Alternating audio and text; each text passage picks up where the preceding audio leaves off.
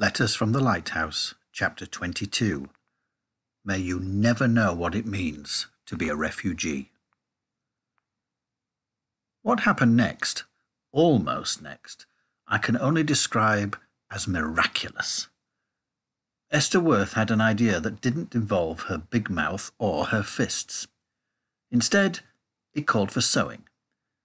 I confess I was so taken aback I had to ask her to repeat it when she told me. "What you said about telling my story," she said. "It's got me thinking."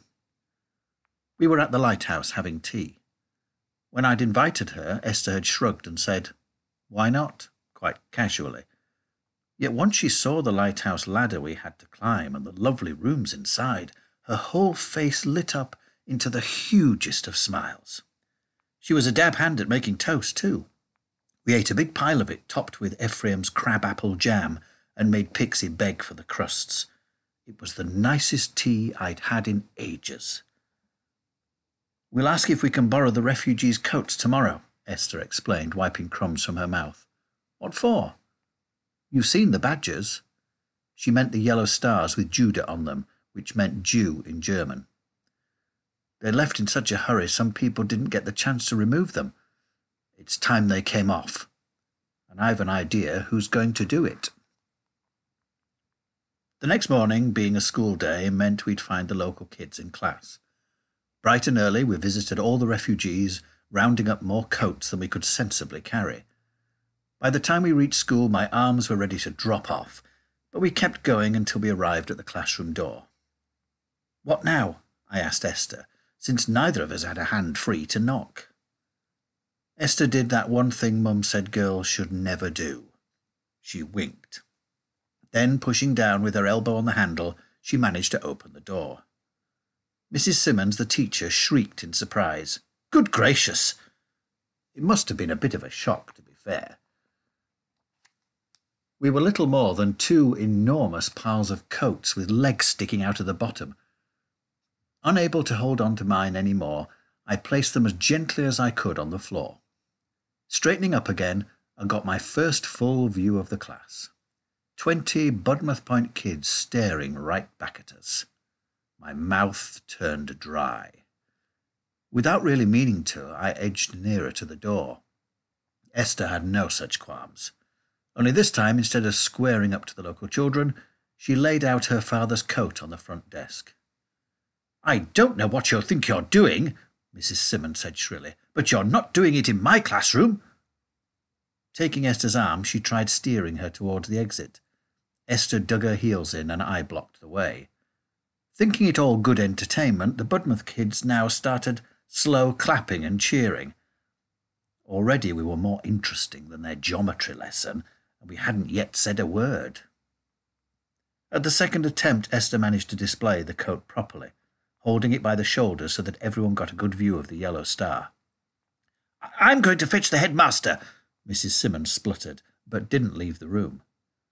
Bit by bit, the noise died away. The pupils began to look quite intrigued. Some sat forward, chins in hands. You could see the mockery still lingering in their faces, like they were waiting for something to make fun of. But as Esther explained the yellow stars and what they meant, their expressions changed. It was like watching newspaper catch light when you made a fire. Once it took hold, the flames began to spread and glow. At last, the class was starting to understand. This was someone their age, who they sort of knew, explaining what prejudice felt like from the other side. That horrible sense that if people were your enemy, it meant they didn't feel, didn't breathe, didn't think like you did. Really, they were hardly proper people at all.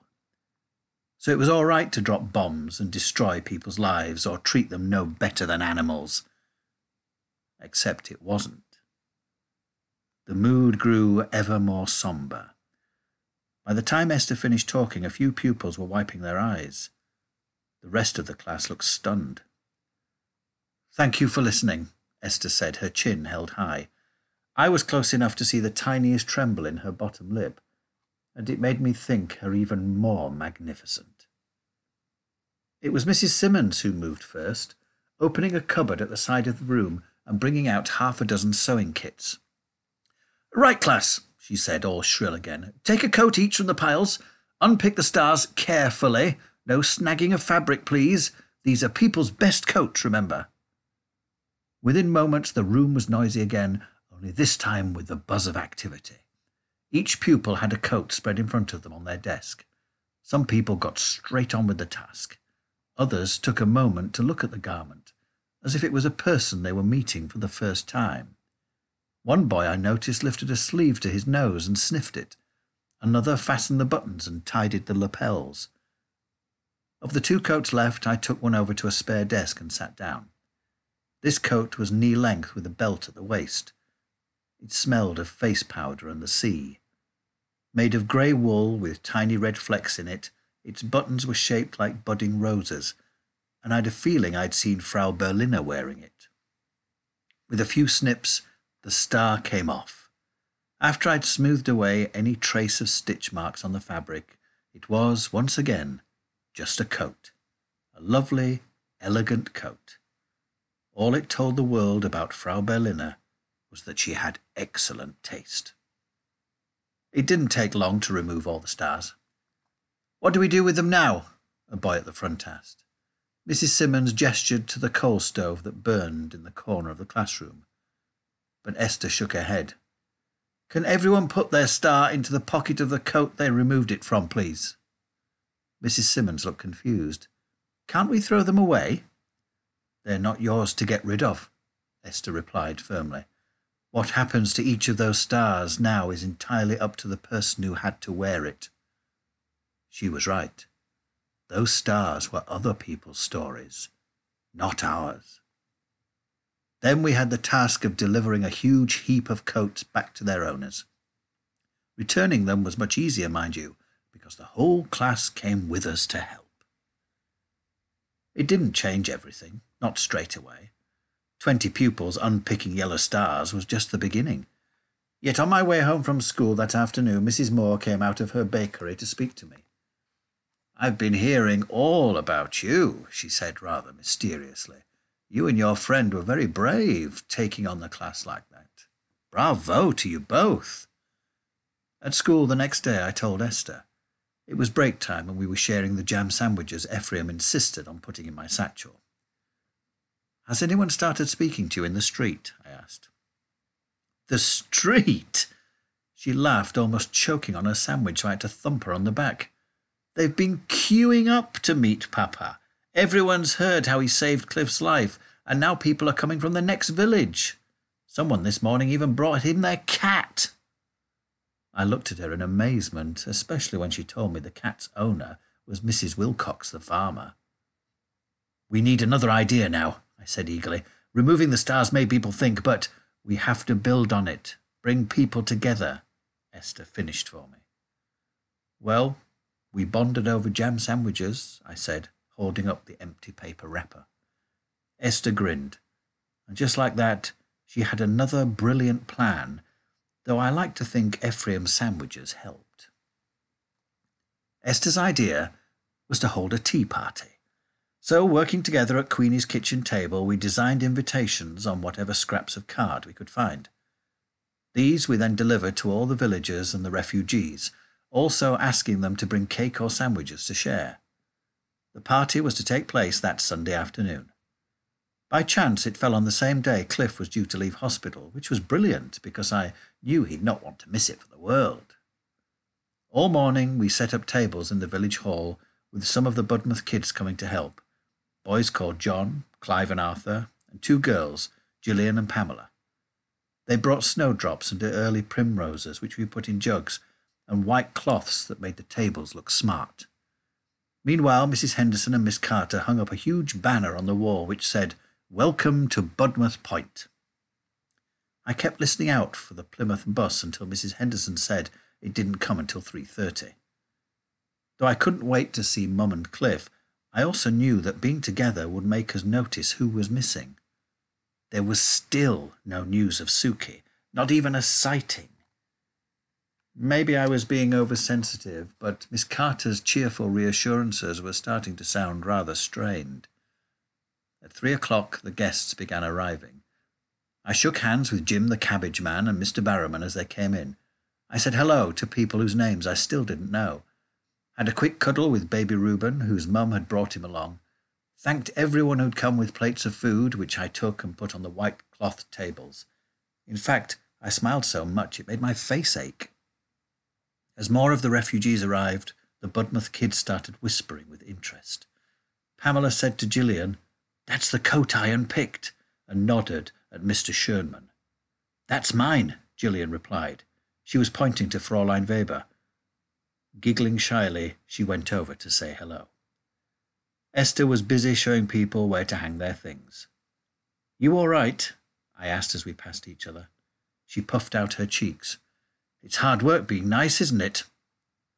Yet you could see she was loving every minute. Even in our wildest dreams we hadn't expected so many to come.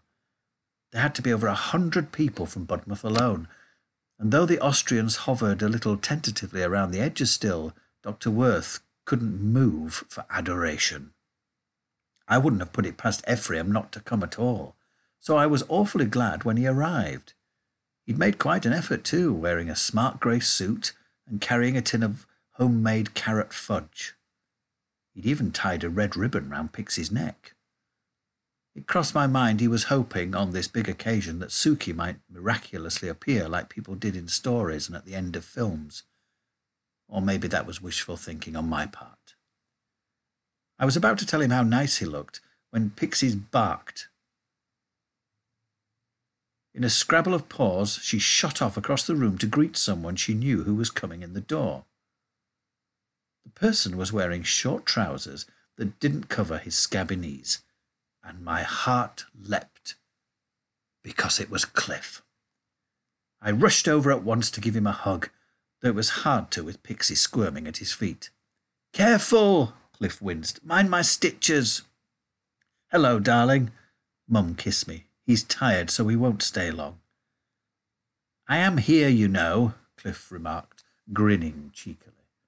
He looked 1,000,000 times better than when I'd last seen him, but was still very thin in the face. Once we got him comfortable in a chair with Pixie at his feet, Mum went in search of tea.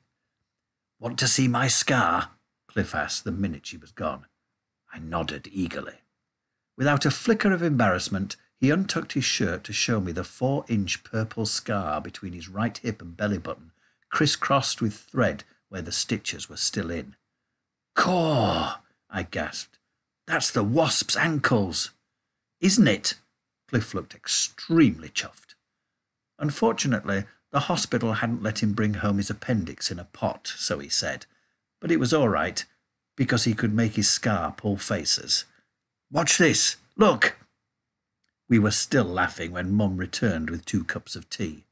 "Olive, love, Mrs. Henderson's asking if you'll pop down the road and fetch Queenie. She seems to have forgotten what the time is." "Her clocks are stopped, that's why," Cliff explained, "and all at the same time." "Still?" I asked. "Last I heard, Dr. Worth was trying to fix them. Maybe she doesn't want them working again." Mum looked surprised. "Why ever not?" Then, as if the answer had come to her face paled. Oh dear, the poor thing." "It's all right," Cliff replied. "They're not very nice clocks." But somehow I didn't think that was what Mum meant.